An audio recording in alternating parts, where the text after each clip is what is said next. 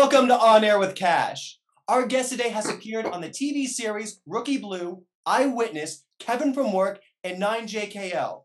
He currently plays Officer Gene Clemens on the hit series In the Dark. Please welcome Matt Murray. Hey, what up, Kash? Matt, what is up, my friend? It is so good to see you.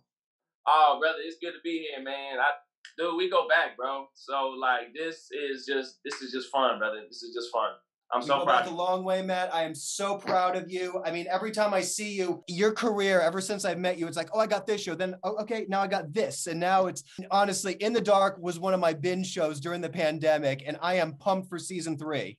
Man, In the Dark, you know what? When I got In the Dark, I had a chance to watch the pilot or something like that, and I really enjoyed it. And I was like, man, this tone of storytelling is my style. Like, I love that. Like, I love, the 9JKLs, the lightness of that one. Eyewitness was a little bit of a darker tone, and I love that. So anytime I do like a lighter tone thing, I love to go over to the darker tone as well, because I love that kind of yin and yang balance of things. So In the Dark is an incredible balance of just life, you know what I mean? Like how heavy situations can turn on a dime, how our choices can get us into circumstances that we thought we can handle, which actually you and I just said earlier, there are circumstances, any circumstances in front of us we can't handle. It's just, we just didn't know, we didn't have maybe the right preparation to handle these certain circumstances. So this show is actually all of that. It's just people getting lost in choices that they've made and the kind of realms and worlds that kind of takes them into. So when I saw that, because of my kind of background where I grew up, this is based in Chicago, I'm from Detroit. So immediately I was like, oh, okay, people from Chicago, people from Detroit, very, very similar. That was nice to be able to kind of just sit more into my culture, into this character, kind of let loose and open up with that. And the writers and the team, just everybody in the dark just allowed that. They gave me the freedom to do that, and I'm so grateful for them and the show. And every time we read an episode, I just get super, super excited. Your character Gene Clemens, you get introduced in season 2, and your character Gene, he's very articulate and he's honorable. You get partnered up with your superior Dean Riley, who isn't those things. He's, let's call him a corrupt cop. He's the opposite. He's the opposite, and he's holding on to a lot of secrets. And I just loved, I mean, it really had me on the edge of my seat, like, because you're there in the office, you're going off of the information he's getting you, you're saying, okay, this is our lead, go there. And he thinks he's going to get away with it. And then you're always a step ahead of him, and you're just about to crack it. And then it's like, oh, he manages to get it. And you two had that chemistry throughout season 2. And then right at the conclusion, you finally get him. Right. And, a lot of that had to do with trust. My character is very trustworthy. And so he trusted somebody who stood up to the image that we all see, and that the glorified image of, okay, he has his accolades, he's done this, he's done that. My character like idolizes him as a mentor. He's like, man, I can't believe I'm working with you, like you're training me how to be a detective. Like, this is amazing, and from that trust, it gets him hurt. And then season 3 is really him coming back from that hurt, and understanding, like, he can't stop trusting. He's taking the position, like this is not that he messed up by trusting, is that the system that he's trusting in, that sworn to be honest, is not being that. So he's seeing now that, wait a minute, I'm not wrong for trusting somebody. They're wrong for abusing my trust. And okay, let me not punish the ones who did this, including myself. Let me figure out how to apply justice, how to apply order, how to apply honesty. And he gets caught up. He does. There's moments where he finds himself with this battle of being honest with somebody and not being honest with somebody in order to get justice. And him realizing as well, having to go through that kind of questioning having to realize, like, is that true justice if I'm not being honest? You know, and am I shifting justice just because I'm using a little bit more honesty than this next person? That's not truth. That's not full truth. That's still lying. That's still corruption, you know? And a lot of times, you know, he has to look into being compassionate. And what does compassion look like when you're working with people who are not compassionate? And that's where you just said, like, he has to be intelligent. He's got to be a problem solver. You can't just give up, you know, just because he hits the wall and realizes, oh man, I can't trust these people in this way. That doesn't mean like I change up what I just got to shift a little bit of what I do. I don't have to stop trusting. I just got to hit them with more truth, hit them with more honesty, you know, and be honest with myself and continue to build my team. And there's more hits, just like in real life. I really took on the challenge of really just focusing on how do we respond to these kind of things, these human things that happen every day. Not just human things, that happen to animals and plants all the time too. We just forget that they have emotions and they go through all this stuff as well, you know, in their own way.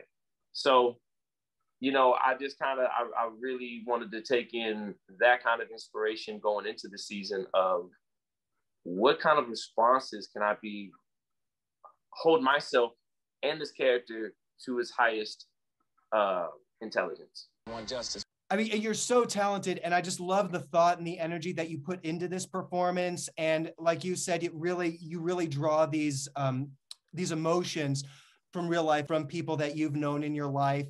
And I mean, I've had similar experiences you had as well, just as far as, you know, I've lost some people, and there were times early on in childhood where I was conflicted. It was like you could go this way or go that way.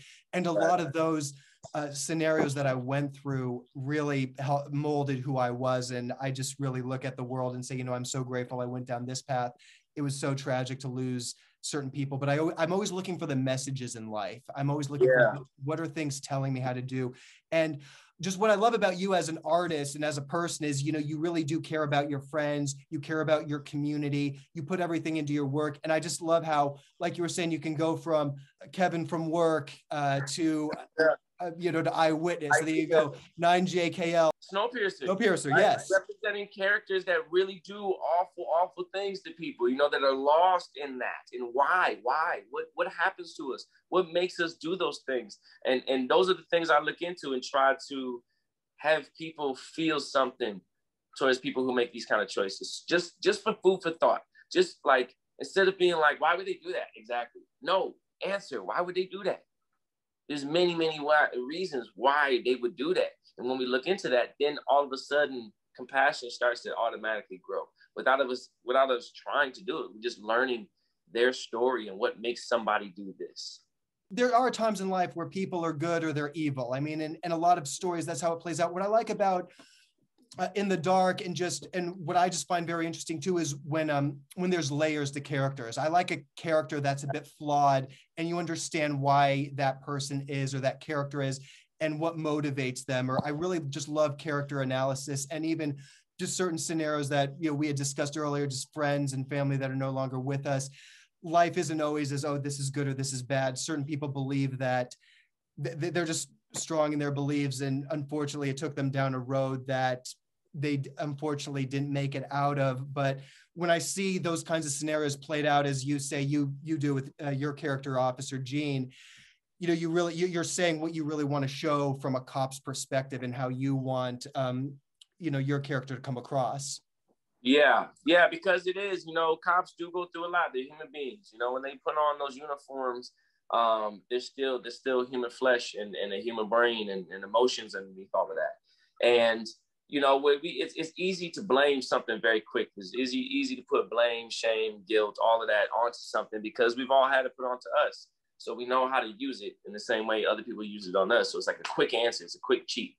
And, you know, even the cops that, you know, make those decisions that devastate families and communities, there's still an answer of why that happened. There's that job it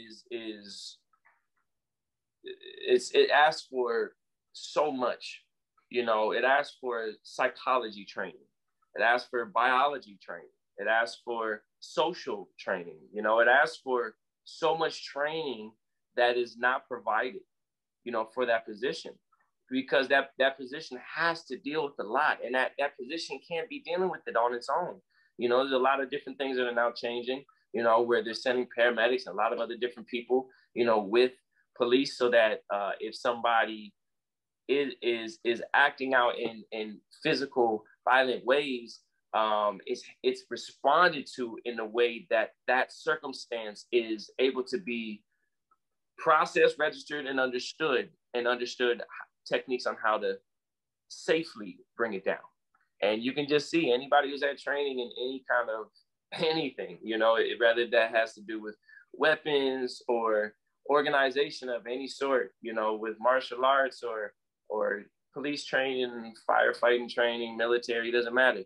You can see if somebody has done the training or not, and all of that is the biggest muscle in our bodies. The most incredible muscle is our brain. And if there's not enough psychology training to understand what's in front of you, how can you physically do something about it without causing that ripple effect of trauma and pain? And because that's just going to replay itself. There's going to be guilt, shame, blame thrown back, and then the infection of war.